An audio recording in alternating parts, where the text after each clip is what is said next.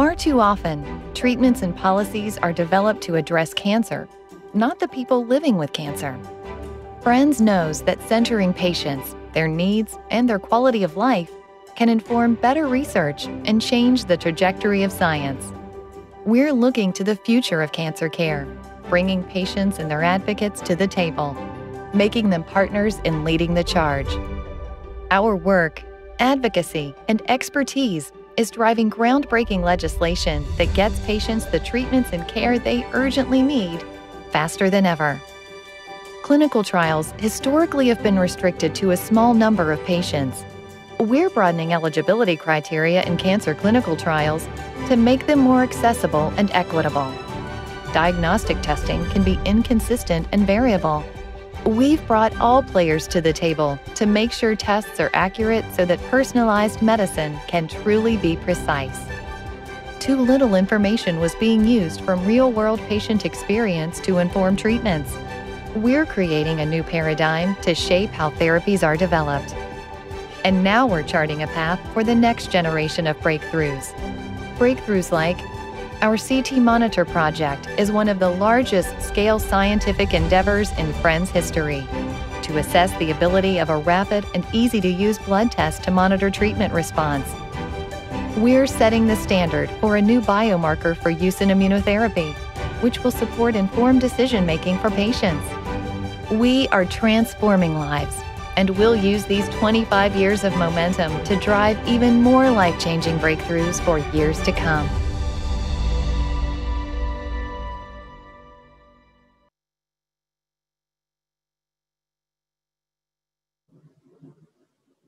Good afternoon. I'm Jeff Allen, President and CEO of Friends of Cancer Research. Welcome to the second day of this year's Friends of Cancer Research annual meeting. Each year, this meeting brings together expert stakeholders to address current challenges in the development of new medicines. As noted in the video introduction, many of these discussions lead to ongoing collaborations aimed toward developing solutions. Thanks to all of you for taking time out of your schedules to join us, and a special thanks to the working group members who have been regularly meeting over the past several months to develop the white papers that you should have received in advance of the sessions today. If you were unable to join yesterday's session on the use of ctDNA as a drug development tool in early stage disease, the white paper is posted on our website, and the video from the discussion is on our YouTube page. Our annual meeting topic today will start with the topic of maximizing benefit and improving tolerability for patients through dose optimization.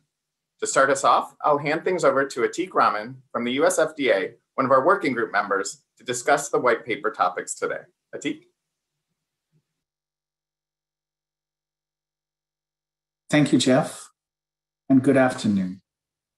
It's my privilege on behalf of the working group members to introduce today's topic, provide some background on the issues at hand, and set the stage for our panel discussion. So why are we here?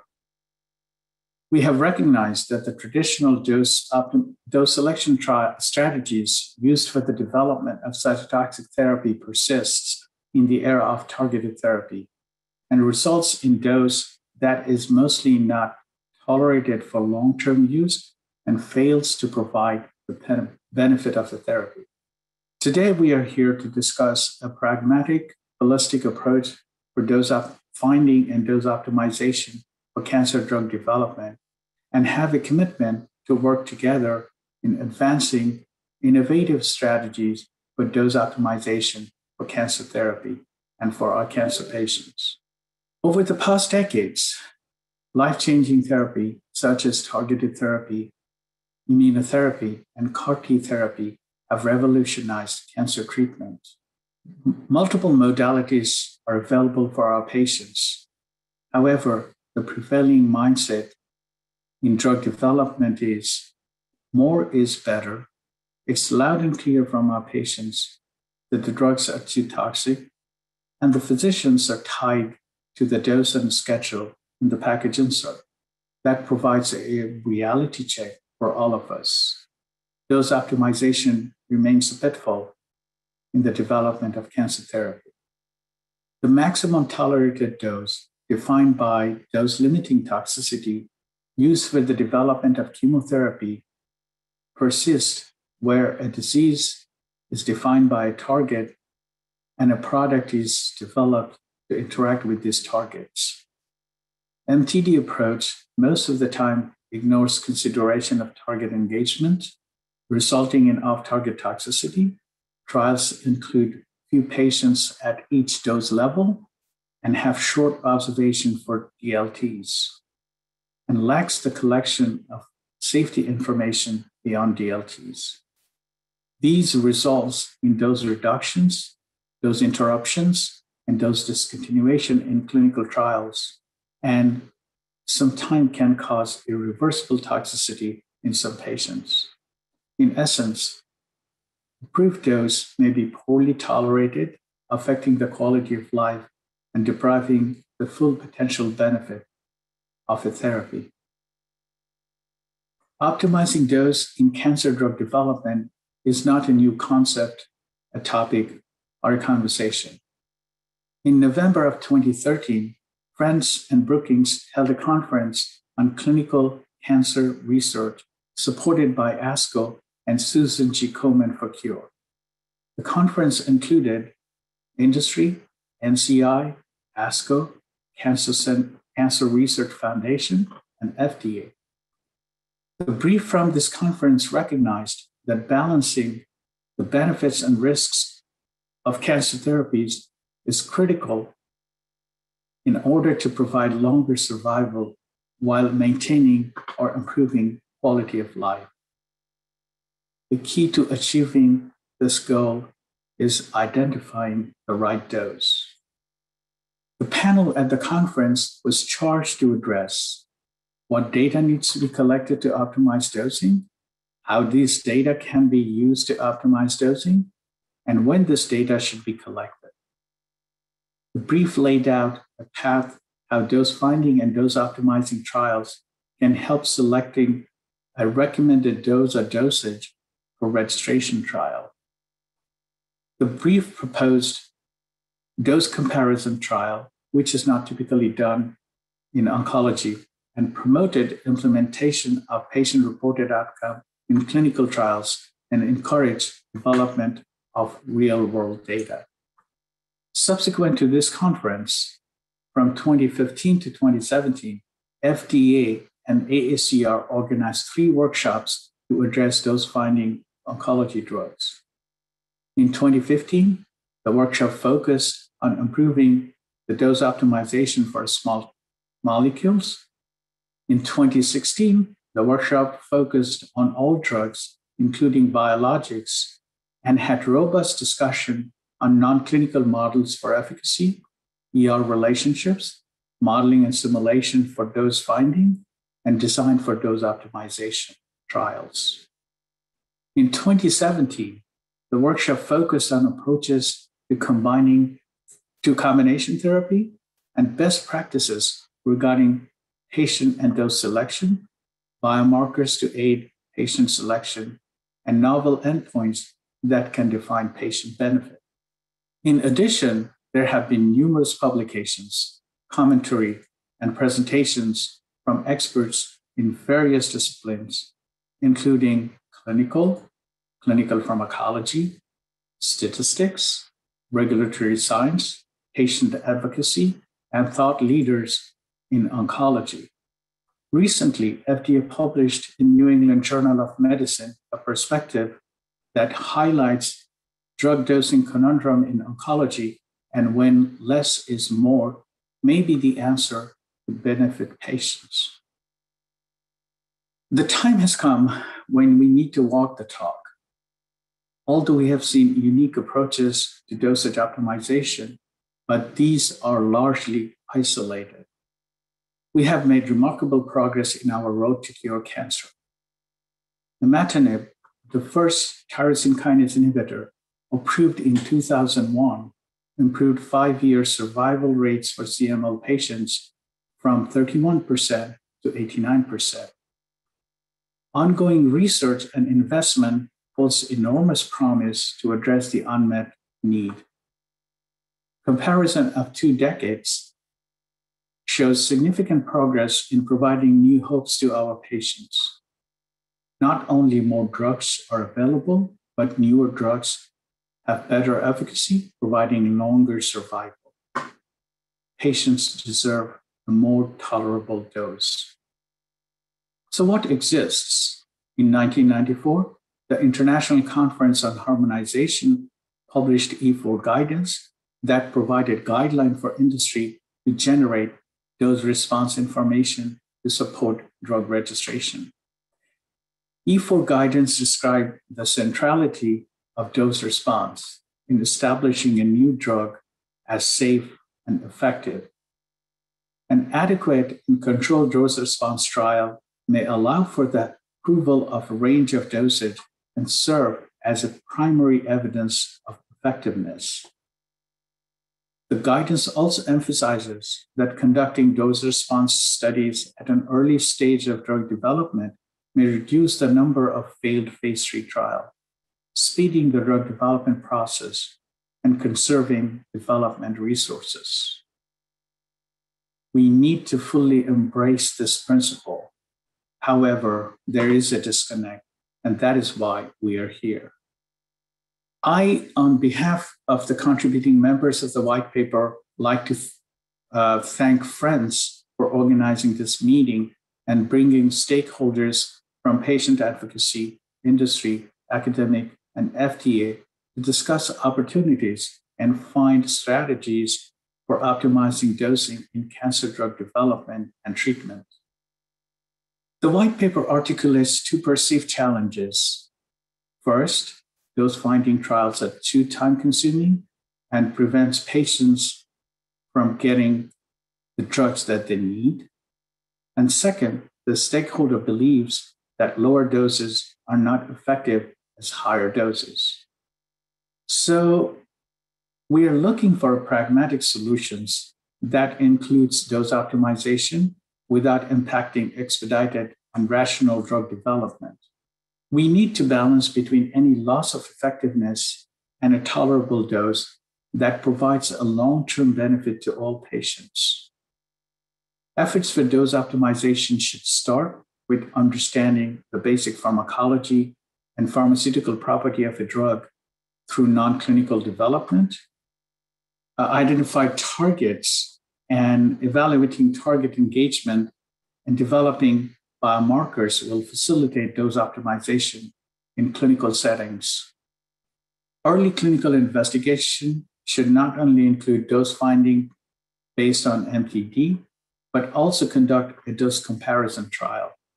A holistic approach should be to analyze all non-clinical and all clinical data to move forward a tolerable dose or dosage for registration trial.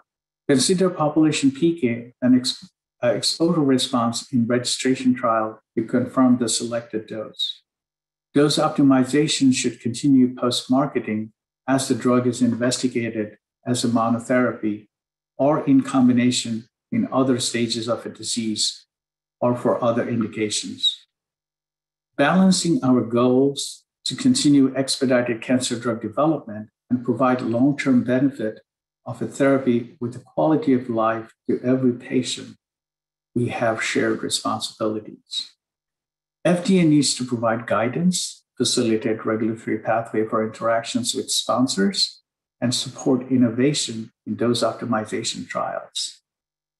Industry needs to conduct adequate dose optimization trials during drug development and timely interact with the FDA to resolve any dosing issues. Patient advocacy needs to communicate patients' expectations in public forums, such as professional society meetings, social media, and other platforms, and help patient participation in dose optimization trials.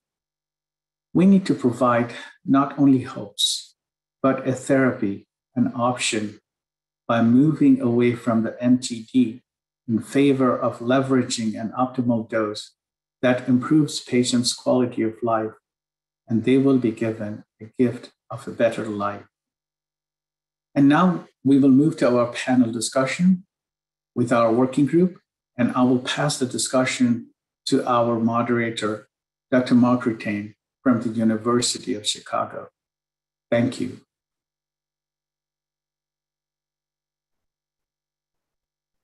Thank you very much, Atik. And I want to thank Friends of Cancer Research for supporting this event and making it possible. And of course, the entire working group, and most importantly, our panelists who you will hear from over the next half hour. So I'd like to start by introducing our panelists. We have Lokesh Jain from Merck. Lokesh is a clinical pharmacologist. We have Loeser, who's a patient advocate. We have Mirat Shah, who's a medical oncologist at FDA. And we have Laurie Strawn, who's a regulatory scientist at Pfizer. And so I'm going to let Anne take the first question to really talk about why this whole effort is important to patients.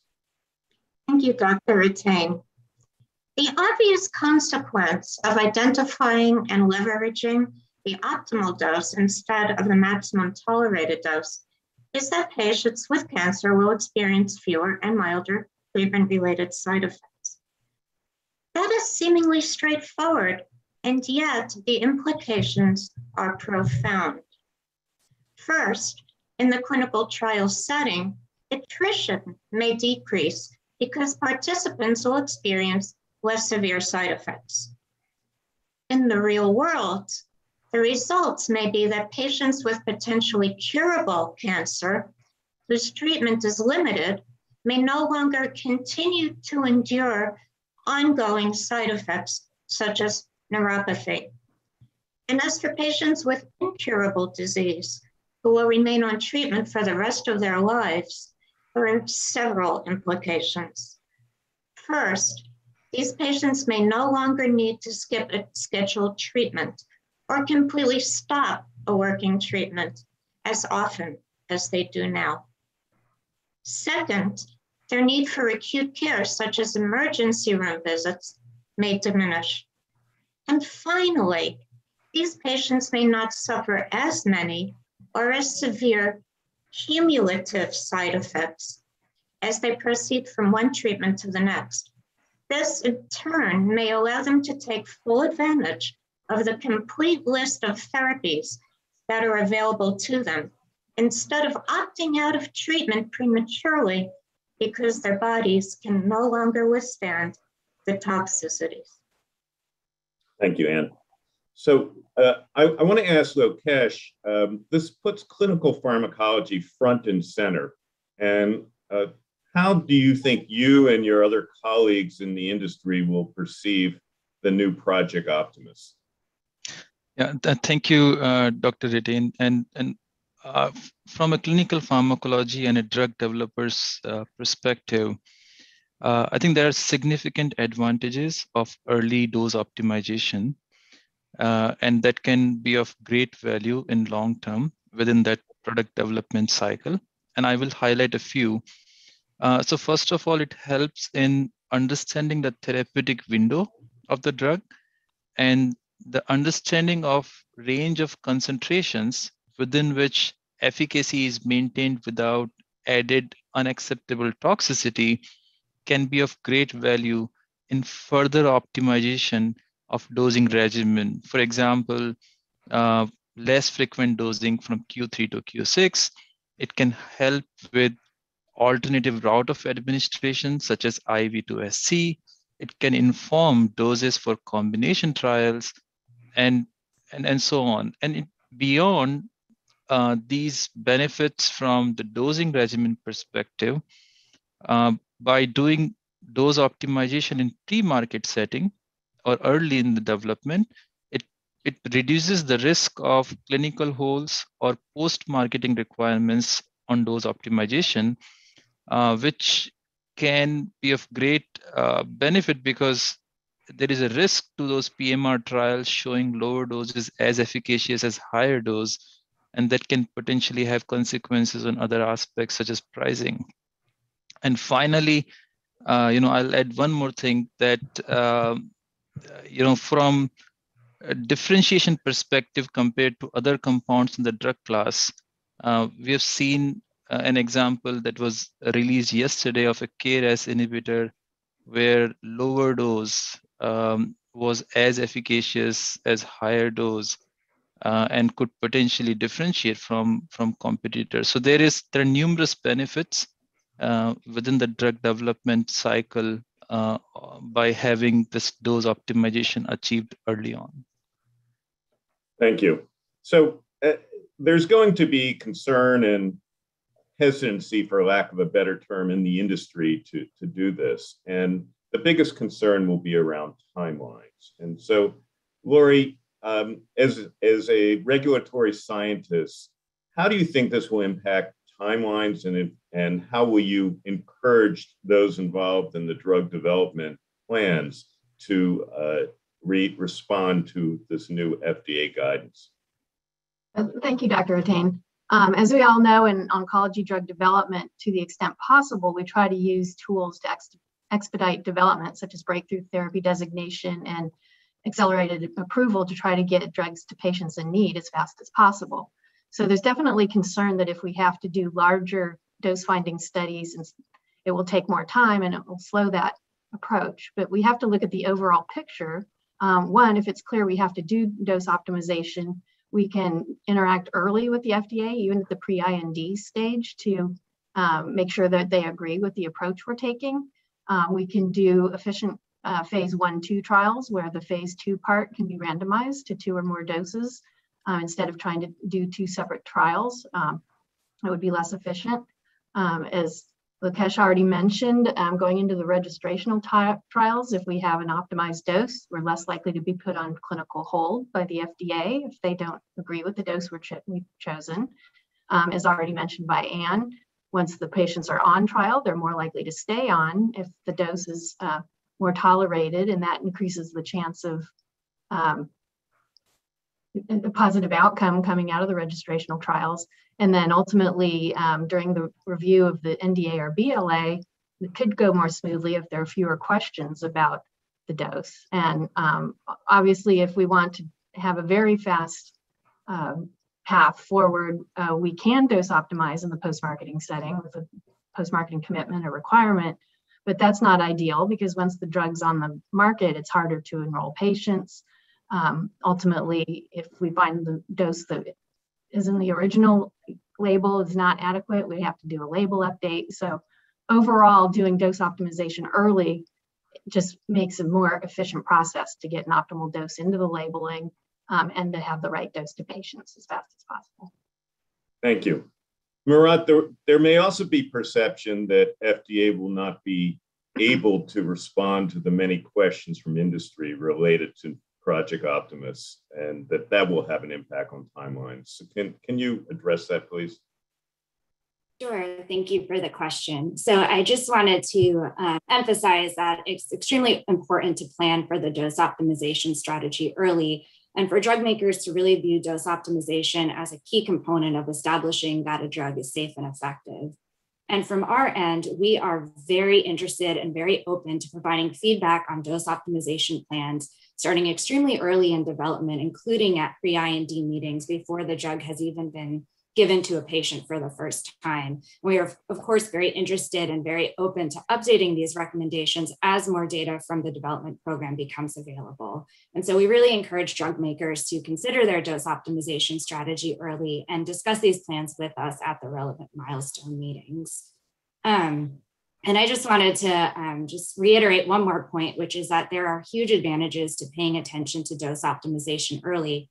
First and foremost, it really increases the likelihood that a trial intended to lead to drug approval will be successful. This is a really key component of that. Thank you. Thank you. So I want to move now to the specifics of how this might happen. And there's been a lot of questions as to whether randomization is going to be important here, or can we use the good old oncology approach of just parallel sequential cohorts and then try and draw some conclusions. Lokesh, do you want to address that from your perspective as a clinical pharmacologist? Yes, certainly. So I think one of the most important thing in dose optimization from my experience is randomization of at least 2 dose levels or more. We have seen that non-randomized comparisons for multiple reasons, biases because of intra-trial variations or between site variations and how patients are selected, can result in misleading conclusions. And we have seen that in our own program of pembrolizumab. So I think it is very important to keep that randomization aspect in mind. And therefore, some of the approaches that have been suggested, like using backfill approach for dose escalation trials or window of opportunity studies, may or may not be sufficient, and more likely may not be sufficient to really address that point. Thank you. So we have a question from the audience in regard to drugs that have been previously approved and for which a sponsor is submitting a supplemental or seeking to submit a supplemental new drug application. Mirat, can you comment on the context of Project Optimus in regard to new indications for already approved drugs, and particularly those in which there may be some uncertainty about whether the labeled dose has been optimized?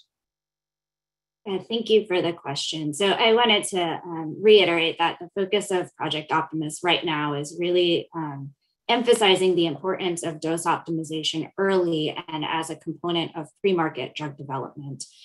For the question about how this might apply to products that have already been approved, I wanted to bring up the point that just because in addition to uncertainty regarding the labeled dose for the given indication, a dose for one indication may not be the right dose for a different patient population, particularly where that drug will be used in combination with other therapies, and particularly where there may be concerns related to overlapping toxicities between multiple products. And so in those instances, the FDA may require or ask drug makers to look at additional dose optimization as part of their development plans for that next disease setting. I hope that answers part of the question. Thank you. So I have another question for Anne. Anne, do you think patients will have any concerns about enrolling in a trial in which lower doses than are maximally tolerated are being considered? Thank you, Dr. Ratain. I believe some patients will have a concern. And to this end, I think we could utilize a two-pronged approach. First, enabling patients to have information about the efficacy of lower doses, for example, in other drugs where they're comparable to the standard dose, I think would be very helpful in overcoming that paradigm. And secondly, if clinical trials were to allow crossover, such that a lower, more effective dose that's found to be very viable as the trial proceeds could attract more patients to that arm, that indeed could definitely attract patients to enroll in the trial. So first is the data, and second is the crossover. Thank you. So there are also some questions coming in about the sample size that may be required for these randomized trials. And I'm first going to ask Mirat to address that, as well as Laurie from a regulatory perspective. Sure, thank you for the question. So I think it's important to keep in mind, why is the FDA saying that these dose optimization trials are so important? And it's really so that when the patient gets the drug in the clinic, they can get a dose that's efficacious and also safe and tolerable, such that they can stay on the drug as long as they're experiencing clinical benefit. And to achieve this, we are emphasizing the importance of dose optimization to really understand dose efficacy and dose toxicity relationships. And within this overall framework, it's really randomized trials are a really important tool to help us understand these relationships and support what would be a good dose of that drug.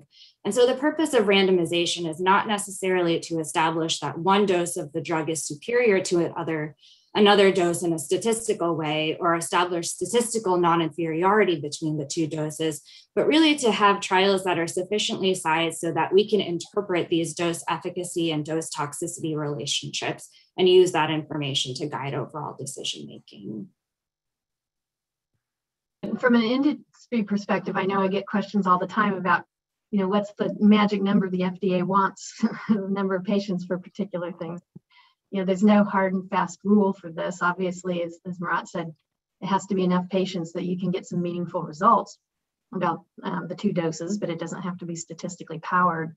And again, in the interest of speed, we would want to minimize the number of patients, but make sure we have enough patients to get meaningful data out of it. So I think each drug, the mechanism of action, what's known about it, has to be looked at to make the decisions about how many patients would be needed for that kind of a comparison.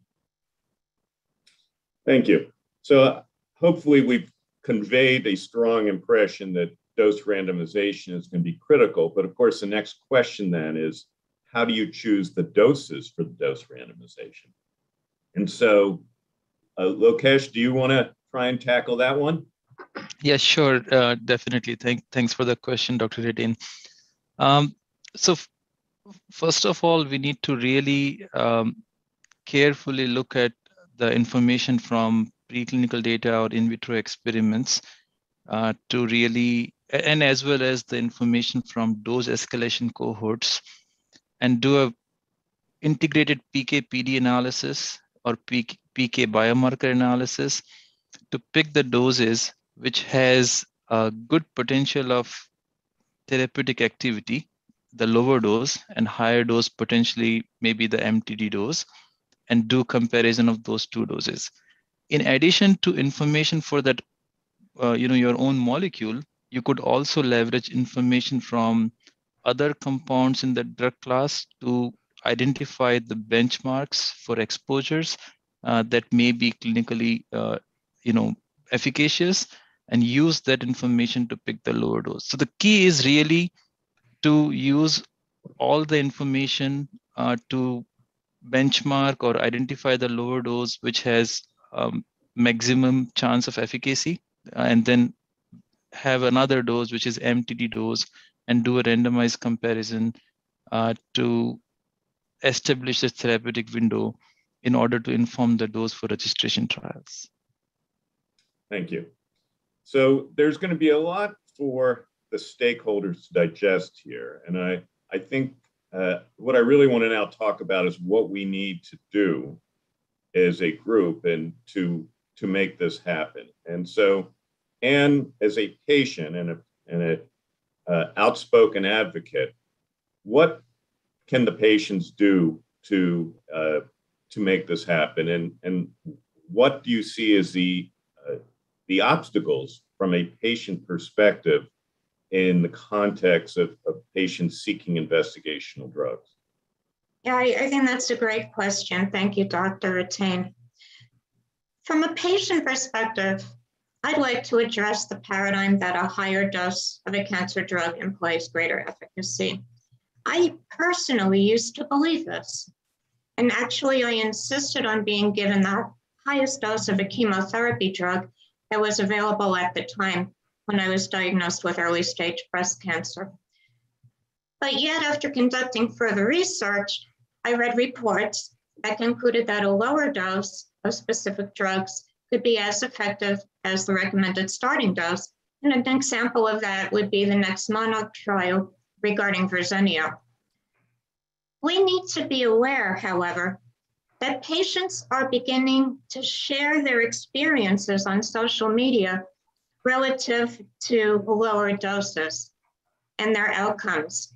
So there's already definitely an awareness, but the question becomes, what do we do with the awareness? Because awareness is not enough, and only some patients are aware about doses and their efficacy. I believe that a strategic database solution, data-based solution is warranted. It would entail providing information about the efficacy and toxicity of various doses, not just to patients, but also to healthcare professionals through education materials, medical training materials for HCPs, and perhaps one day even incorporating these data into the package labels themselves. We already talked about attracting patients to clinical trials, so I think we've covered that in a prior discussion. But at this juncture, I'd like to mention that all of the patients who I've heard from regarding the movement away from the MTD have been uniformly supportive. And finally, I'd like to share how one patient superbly summed this up. She simply said, "Hallelujah." Thank you. And now I want to let Mirat also address this, but not wearing her FDA hat, wearing her hat as a medical oncologist who knows very well the dogma that is prevalent among medical oncologists regarding dosing. So Mirat, how do you think our colleagues, both at academic medical centers, such as Johns Hopkins, where you trained, and oncologists around the world are going to respond to this new push that less is more? Thank you for the question. And I'll answer this question wearing not only my medical oncologist hat, but really my supportive oncologist hat, which is to say that I think this type of focus on dose optimization is long overdue. I think I've shared with the working group, I spend a lot of time talking to patients in the clinic about all of the toxicities they're experiencing from treatment, particularly diarrhea. And it's very impactful in terms of quality of life, but really is necessitating dose interruptions and a lot of time away from therapy. And so I really think that this emphasis on dose optimization is long overdue, and really will allow patients to stay on therapies that would be otherwise working for their tumors for much longer. Thank you. And Laurie, how do you think your colleagues in the industry, particularly those that are more focused on the commercial side of things, will respond to this new emphasis on dose optimization? Well, I can say we already have an internal working group to figure out a framework for dose optimization for our early projects. So we have embraced this. We got the message loud and clear from the FDA earlier this year. As far as the commercial aspect, it's a good thing if patients can stay on treatment longer, then that ultimately is a good thing commercially as well. So they shouldn't have any issues with it. So I think it's a good thing overall. Thank you. And Lokesh, do you see any obstacles from the perspective of the clinical pharmacology community? And how will smaller companies manage that really don't have access to experienced clinical pharmacologists such as yourself?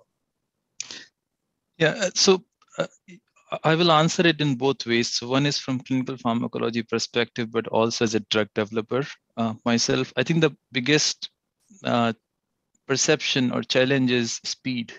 The drug optimization or dose optimization can somehow slow speed, but there could be creative trial designs which can minimize the delay of how drugs are reaching to patients. And there are robust scientific methods for us to really demonstrate and understand how these new drugs, not the cytotoxic drugs, but the targeted therapies work.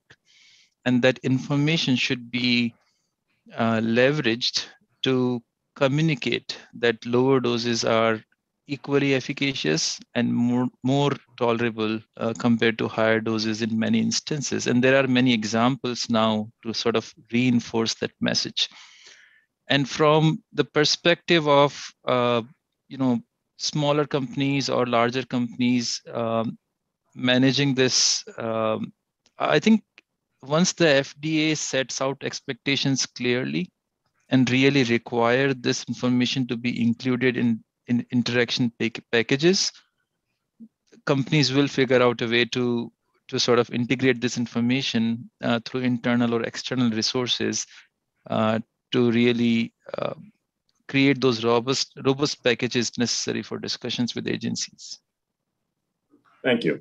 So there is still going to be many communication opportunities, and not every company is going to see this webinar. And those who hear rumors of this will simply respond, well, there's no guidance yet, and this is all perhaps just a hoax. So, Mirat, how can we respond to the notion that this doesn't apply to all drugs and all new drug applications? Thanks for the question. So as has been reported, the FDA is working on a dose optimization guidance for oncology drugs, which will provide general advice and recommendations, which would be broadly applicable across development programs. And kind of within that overall framework, we are very interested in working with stakeholders and makers of individual drugs to figure out ways to apply those general recommendations to their specific development program and strategies to do so. So this is coming. Thank you. And Anne, do you have any thoughts on the implications of Project Optimus for the practice of oncology from a patient perspective? How do you think patients are going to respond to the notion of less is more? Obviously, we want patients to receive effective therapy, and we're hearing that new drugs are going to be labeled optimally, but we also want to make sure we don't have an overreaction where patients suddenly start saying, I hear less is more, and I'm going to cut my doses on my own. Can you respond to that? Yeah, I think that is a very, very important point. I believe that it's important all throughout treatment, not just when a patient experiences side effects and talks with their doctor about dose reduction, but also when they begin a new treatment to talk about dosage. And a dialogue involves two sets of ears and mouths, right? So I believe it's not just important for the patient to begin to raise these issues with their doctor, but also for the oncologist to raise them with the patient. The information, as I said before, about the efficacy of lower doses is going to be a key point. Today we have that information, but probably most patients don't know about that. I believe we could start sharing these data, not just with oncologists, but also with patients, because as patients see the information in terms that is readily understandable, they will begin to share confidence about it, to have confidence about it, and share their information with others as they're doing today.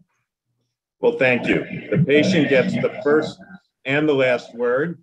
So I'm thank the entire panel, and I'm going to turn this over to Jeff Allen again.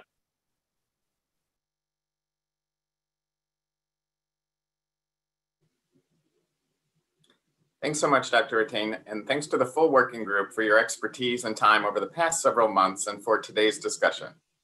I'm very excited now to welcome and introduce our final session featuring an update of programs and priorities with key leaders at the FDA Oncology Center of Excellence. I'm pleased to turn things over now to FDA OC Director, Dr. Rick Pazdur. Dr. Pazdur? Thanks for the invitation to come and talk to you about what's going on in the OCE. The OCE was founded in 2017, and I really want people to know what we've been doing since then.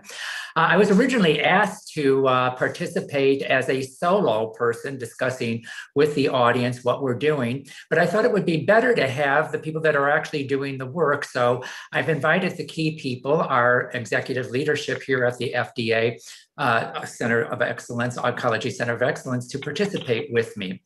One of my biggest pleasures in life is to work with really talented people. And people frequently ask, Rick, why did you stay at the FDA for 22 years?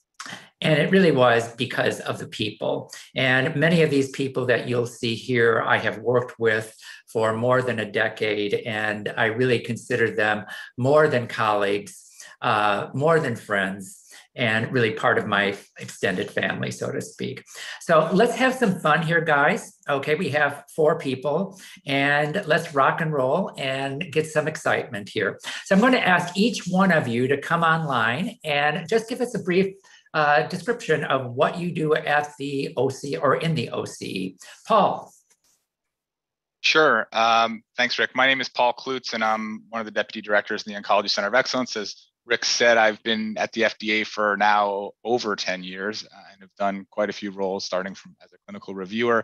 My general programs really focus on evidence generation. They focus on trial efficiencies and different kinds of outcomes that we can measure. So I started up a program in patient-focused drug development, which is really looking at patient-reported outcomes and making them more rigorous. It actually feeds in pretty nicely to the session we just heard from Mirat. I think we're really starting to try to figure out how to use PRO with an objective in mind, and I think tolerability makes a lot of sense. And so I think we can get a lot of information from PRO and dose finding. Another important group that we're leading now is OCE's Real World Evidence Program. I was lucky enough to recruit Donna Rivera from the National Cancer Institute to run that program. This is really exciting. She's been a nice addition to our OCE family, and she's hit the ground running. I'd say the 2 most important aspects of that program right now are to really identify a way to measure real world response rate. And we are working actually with friends on trying to explore that as an endpoint. It's so important in single arm cohorts to have a response rate endpoint so that we can look at efficacy.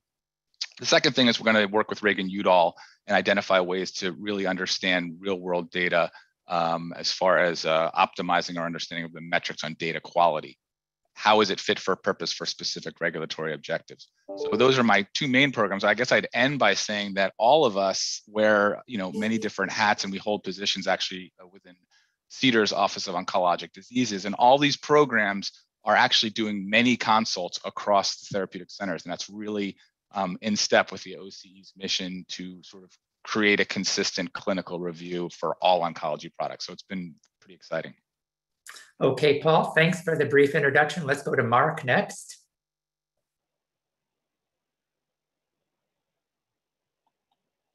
Is he available, or did we lose Mark? Yep. Hi, my name is Mark Terry. Can you hear me? Yeah. Wonderful. So I'm a medical oncologist and one of the deputy center directors of the Oncology Center of Excellence. And the programs and projects that I'm responsible for is, as Paul had finished up with, one of the major charges for the OCE is coordinating the clinical reviews, for oncology products across centers. And one of the programs that I'm very interested in and oversee is that program that coordinates the clinical reviews for the Center for Biologics products such as CAR Ts for treatment of patients with cancer, for example. Another program that had really led the charge for many of these innovative mechanisms for evidence generation is the immuno-oncology field and immuno-oncology program. So it has been a very important aspect of bringing forward novel paradigms for evidence generation to support approvals.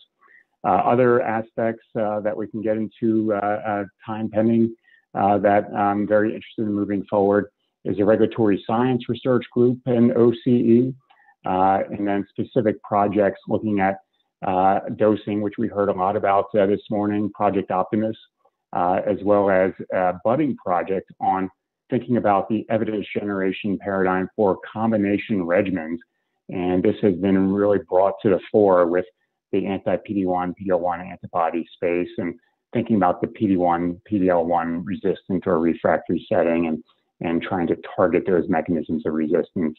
And then lastly, one I would like to highlight as well is Project Catalyst, which is a new project intended to provide education and guidance on early oncology drug development with a focus on the academic life science innovation hubs as well as small pharmaceutical companies and really pushing forward novel therapies that really have the chance to move the needle for patients with cancer.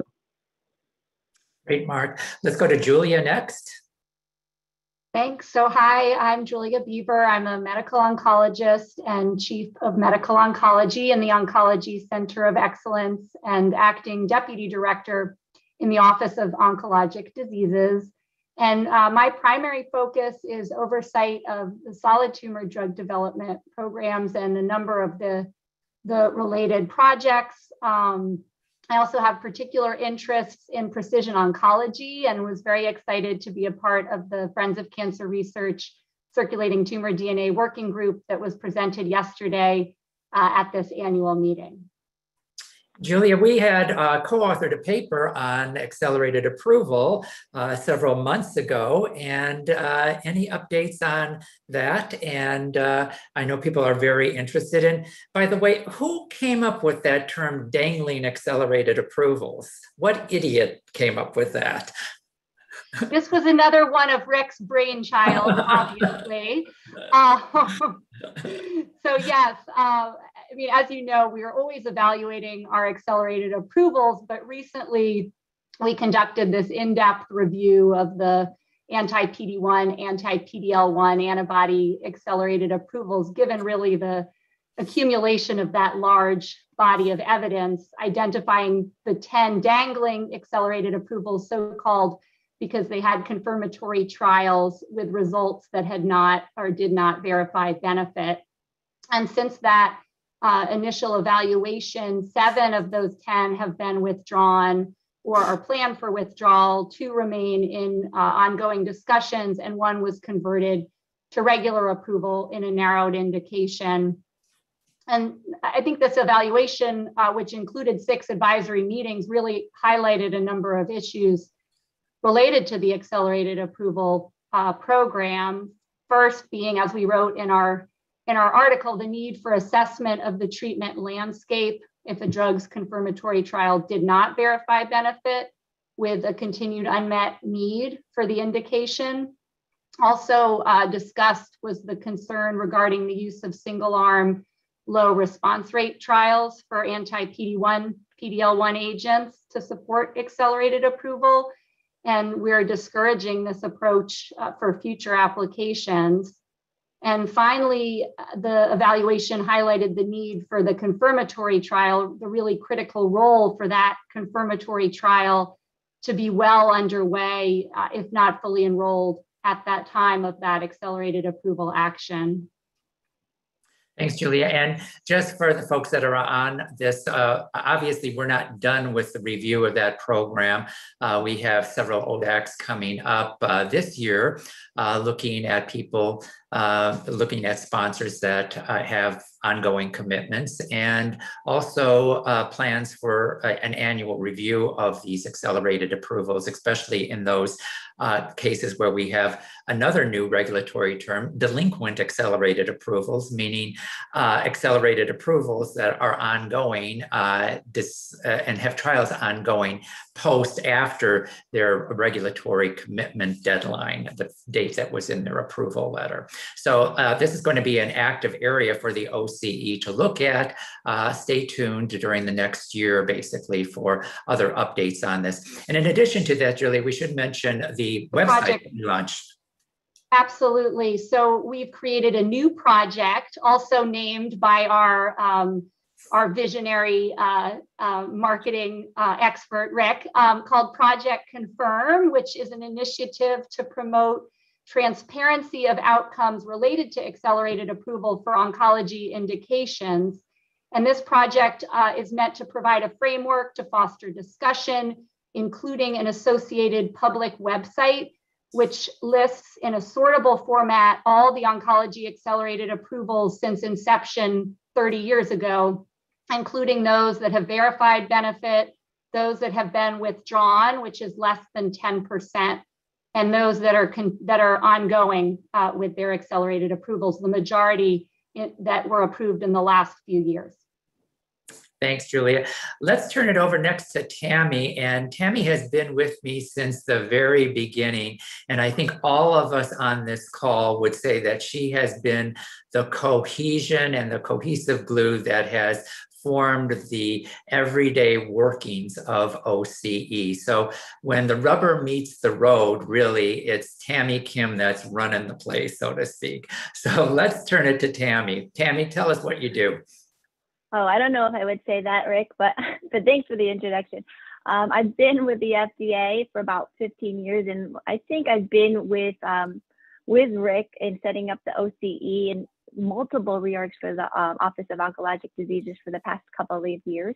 But what I'm primarily responsible for are setting up or even smoothing out regulatory review programs within the OCE. So I have a group of senior regulatory project managers and health scientists under me, and they're basically assigned to major projects within the OCE. So if you name it, we have project renewal, we have dose optimization, we have project confirm, and all of these senior health scientists are assigned to these projects and provide advice from a regulatory perspective and even implementation of these programs. We also have a group of health scientists under me that work on guidance and policy development. So any guidance and policy coming out of oncology and the OCE, chances are it's been coordinated by our group in conjunction with the clinical and other multidisciplinary teams. Mm-hmm. Thanks, Tammy. I think it's important for people to understand it's very easy to have an idea, okay? But to get that idea into reality is a difficult task, and it requires a great deal of really talented people. And here again, we have the leadership here on this call of OCE, but behind us, so to speak, are a great number of people, and I would like to acknowledge them, and they include the team leaders, the project managers, our clinical pharmacologists, our toxicologists, our statisticians, manufacturing people, safety people, drug advertising people. There's so many components to the FDA, and all of these have to fit together for these programs to come to some fruition and actually become realized and actual programs that actually affect people's lives. I'd like to kind of turn it over to kind of a roundtable discussion at this time. And what is your favorite program that we've had at the FDA here? So who could be my first victim here? Julia, what's your favorite program that we've been doing? That one's tough. There are a lot to choose from. Like asking what is your favorite somebody child? else's, but I'm going to go with my favorite program because of really the scope and the global interest and scope has been Project Orbis. Just seeing the way that we are able to do these collaborative reviews with other regulatory health authorities. And the way that our review teams have been able to dialogue and discuss scientific issues during the review. We are still responsible solely for our decision making, but it has been really a great collaboration and has allowed many drugs to be approved earlier in other countries than they otherwise might have been. Mm-hmm.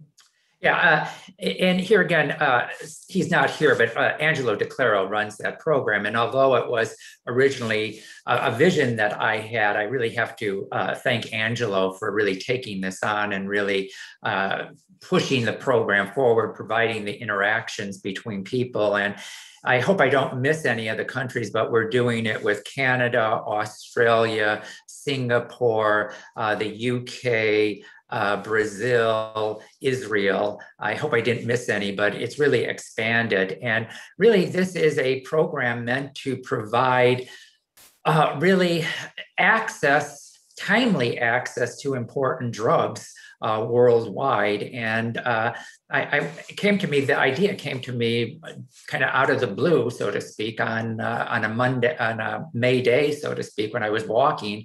And I discussed it with the staff and it came to fruition. But here again, you need people really to implement the program. And here again, not only does Angelo really spearhead the effort, but a longtime FDA employee, Diane Spellman, also has been with him and has coordinated much of our international activities, including our monthly telecons with a whole host of regulatory agencies, including the EMA, Swissmedic. In fact, I forgot to mention Swissmedic is a partner in Orbis. And here again, this requires a great deal of talent to really get these programs on. What are some of the other people's favorite programs? Paul, I kind of know what yours would be. Actually, I'm going to throw you a curveball because I'm thinking about the newer programs that might have huge impact where there's just a lot of difficulty. And I think Project Catalyst has got a lot of opportunity because, here we have really small companies, trying to bring bring very unique and challenging products to the market. And it's not only small companies, it's actually investigators too. Yeah, and so having the FDA help them understand how to navigate, I think could be really impactful. And some of these products are also very, very exciting. So I don't know. Well, Paul, you surprised me because, I thought you were going to say patient-focused drug development, because that that was the program I started. I will tout that Vishal Bhatnagar, because we're kind of telling everyone about all the people that are really making this happen. But Vishal Bhatnagar, I gave that program over to, has done a really nice job, really starting a website that we can patient-reported outcome data on, Project Patient Voice, as well as getting a guidance through that really provides a roadmap for patient-reported outcomes. So that program's actually done really well this year too. So. Yeah. And Mark, how about your favorite program? Oh my gosh, where do I start, Rick? I mean, it is actually hard to pick a winner, like you said, favorite. Kind of like, who is your favorite child? Yeah, that's not a possible question to answer. However, there's a lot of great programs. One of the programs near and dear to my heart right now is the safety program. Abby Nair is leading the charge with that and growing a very important program in oncology safety. Other programs that are important, regulatory science research, and of course pediatric oncology program. And I will say, the immuno-oncology program is probably one of the ones that I have seen and been part of from the get-go. Both as a investigator, a basic science researcher back in the late 90s, when the immuno-oncology group would meet in that basement meeting, and have a few chairs, and seeing it move into the plenary sessions of the major professional society meetings, and being part of that, as FDA has been important. And one of the projects I wanted to highlight, as my new favorite project right now, Rick, is the Project Optimus. I really think that there's been some innovations that have happened as part of the immuno-oncology paradigm, such as seamless oncology trials. This concept of using an existing trial architecture to really address in different cohorts the discrete drug development objectives necessary for the evidence for an approval.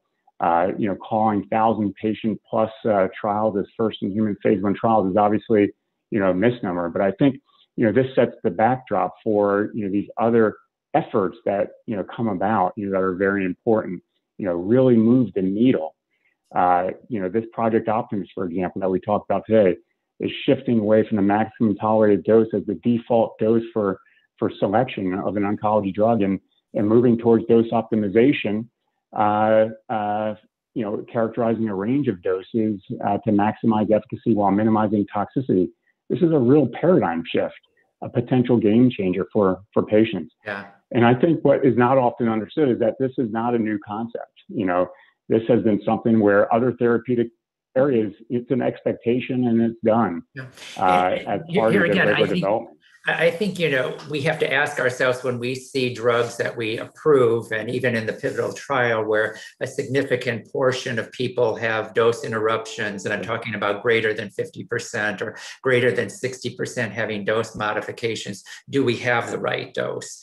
And all the comments in the last panel, just to build on them, I'd just like to spend some time on this, is the issue of building a house on quicksand, basically. The dose is the foundation, and to have an understanding of that is so important. And this idea of speed, it is important. We have addressed this, and hopefully Tamy might talk about some of the programs such as RTOR, et cetera, that attempts to speed up drug development and review time.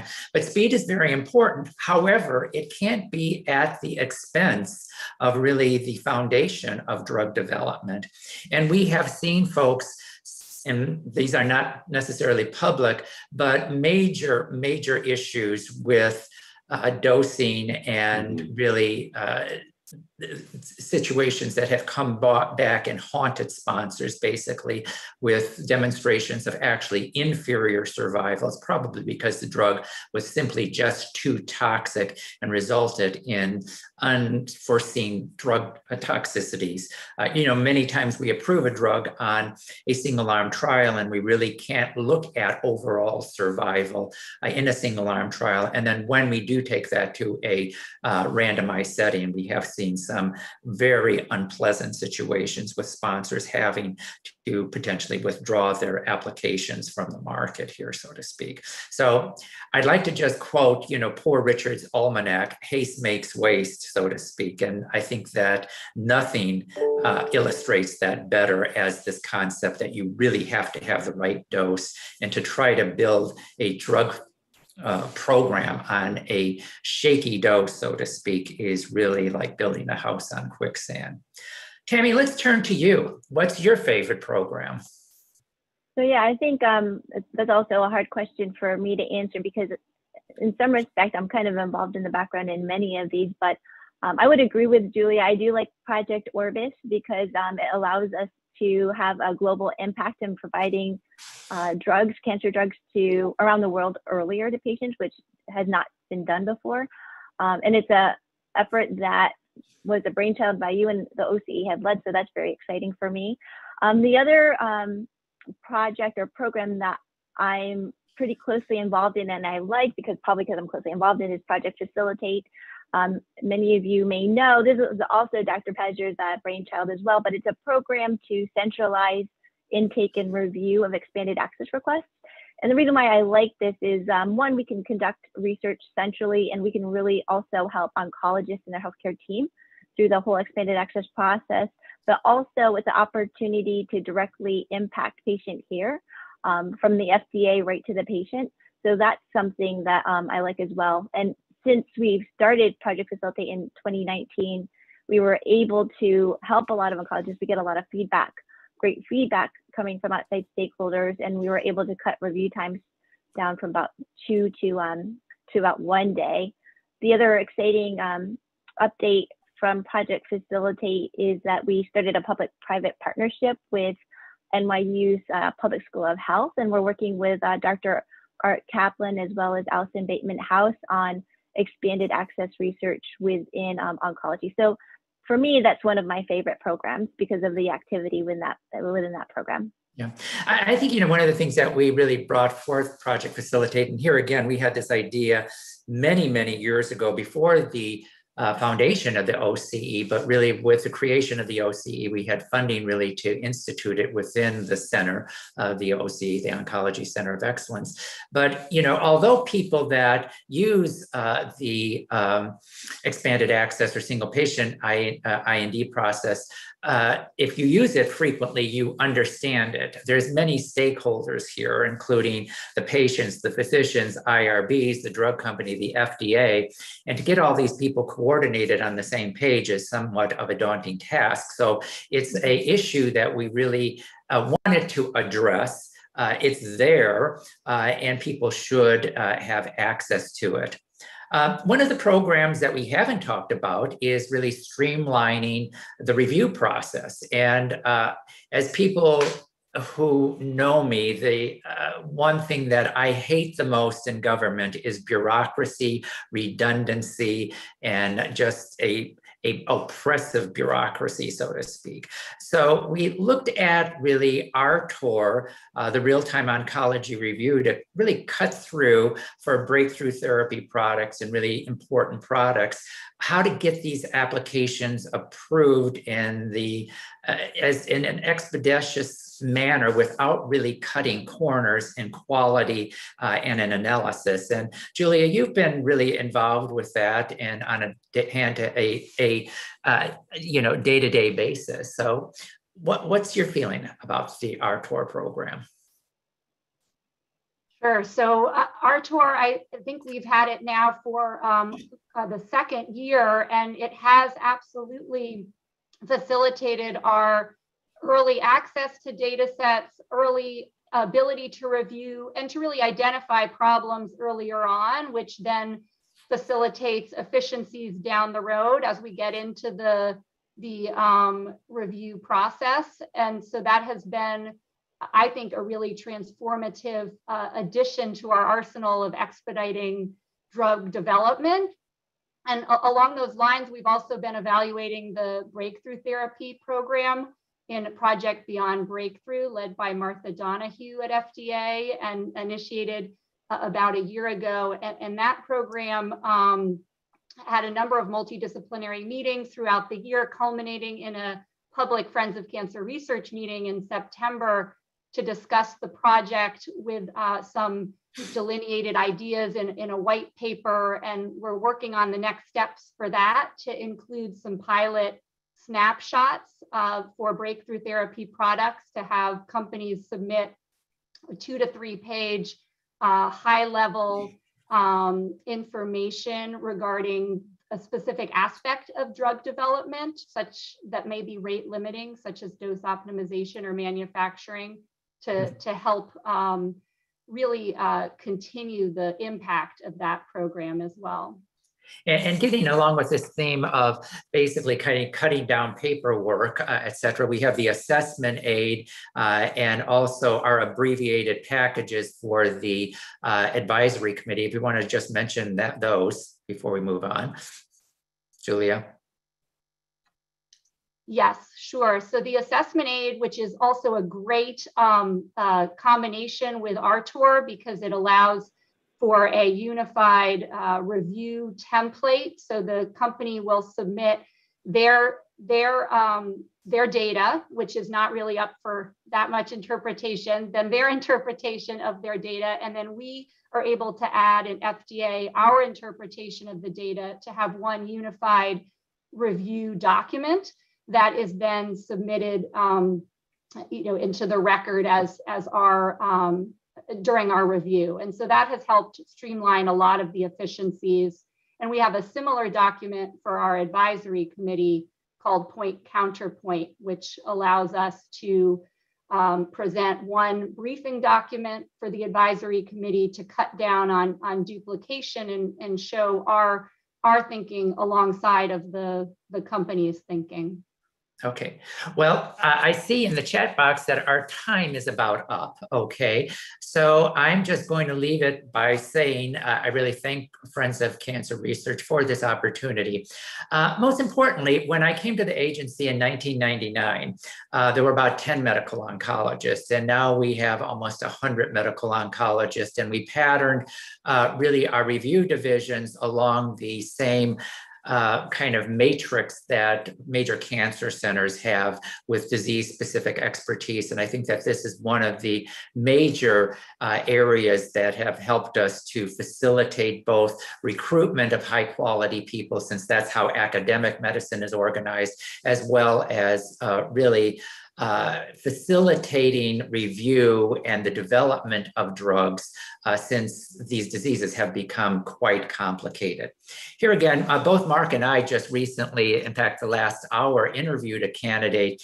And one of my greatest pleasures, again, is really to see the high quality of medical reviewers, medical oncologists, pediatric oncologists, radiation oncologists that we have basically in the agency. And I really have to really congratulate, the team here, the OCE leadership, who will carry on my work after I am gone. And that's why I really want to make sure that they have the lamplight here. Not that I'm planning on retiring, folks, so don't take out any insurance policies on me, so to speak.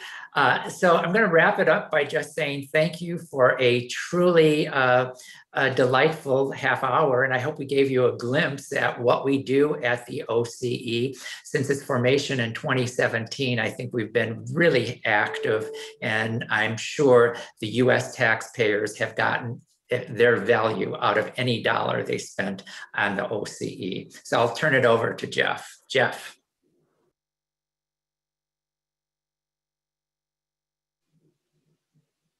Thanks so much, Dr. Pazdur, and thanks for that outstanding overview. We very much appreciate this group of FDA leaders joining us today, and thanks to the whole OCE teams for their effort and continued leadership in driving the field of cancer research forward. This concludes our final session, and thanks to all of you for joining the meeting over the past 2 days. We're grateful for your time and continued collaboration. I also want to thank the remarkable team at Friends of Cancer Research that have led the working groups over the past few months and made this entire meeting possible. Over the past several months, it's been a great opportunity to have these venues be available to reach many more people in their virtual format. But we certainly do look forward to seeing many of you in person as we move into 2022 and continue to advance many important projects in the coming year on behalf of people with cancer. Thank you so much and take care.